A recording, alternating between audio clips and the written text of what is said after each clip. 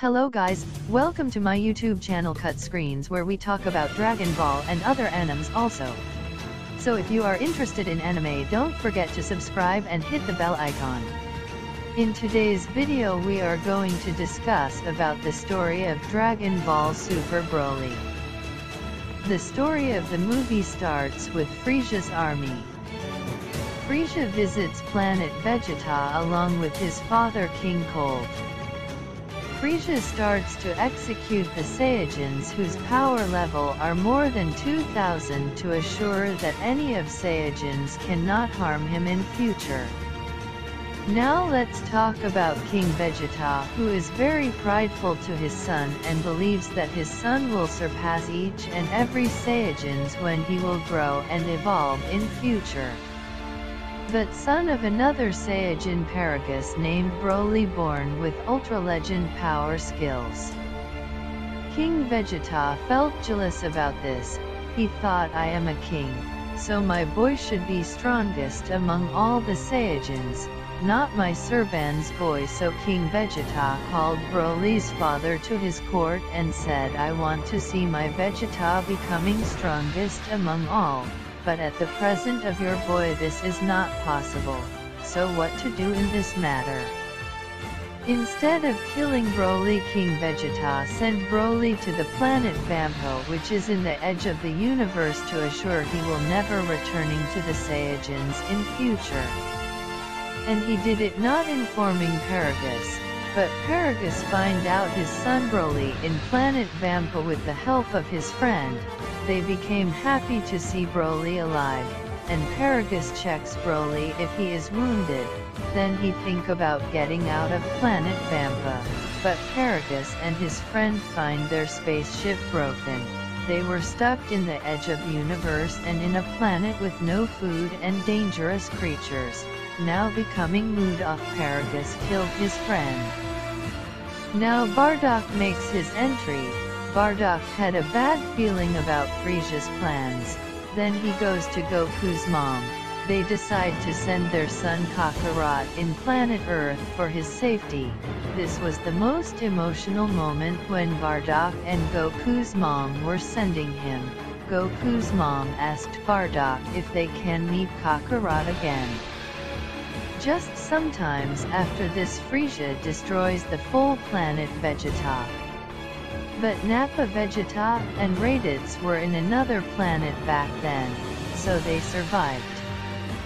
Now the movie comes into today's date, where Whis was busy to eat. Beerus was resting and Goku and Vegeta were fighting themselves, and here I want to say Beerus has absolutely no role in the entire Broly movie. Suddenly Bulma came to know her Dragon Balls were stolen, but she had only 6, so she set out to find the 7th ball with Goku, Vegeta and Whis. In the movie, Goku behaves fully like the idiot as he is by disturbing Bulma and others.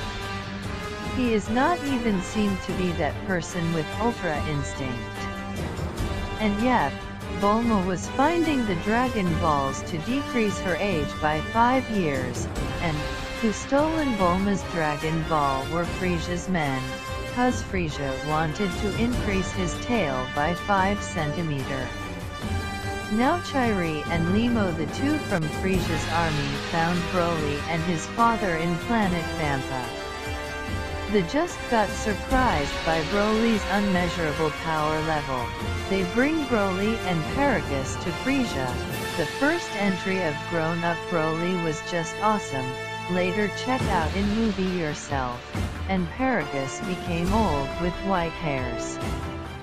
In Frieza's ship, Chiri and Broly became very good friends. And have a nice bond. Chiri begun to care about Broly and his power. She thought that Lord Frieza may misuse his powers. She realizes that instead of becoming so powerful, Broly is very good-hearted and innocent. Frieza and his army comes to the Earth in the ice for the Dragon Balls. Goku, Vegeta, Whis, and Bulma were also there. Frieza took Broly and Paragus with them. Paragus identifies Vegeta and thought about revenge, so he ordered Broly to attack Prince Vegeta. Broly was extremely powerful, but he didn't aware about it. He never trained or have a fair fight before, so first he took some damages from Vegeta, but then we see the Broly's rage. It was tremendous. Now Kakarot was fighting Broly. In the meantime, Frieza kills Paragus and blame Goku to Broly. Now Broly was at his full rage. Unstoppable, unbeatable, Goku and Vegeta can't stop him in any way, so Goku uses instant transmission and went to Piccolo to learn the fusion technique. Having seen Noon, Broly starts fighting with Frieza. There was no ice anymore, the environment was red, magma was coming out from Earth and Frieza was beating. Now Gogeta, the fusion of Goku and Vegeta enters, and tell Frieza that we will deal with you later. Then Gogeta and Broly begun to fight.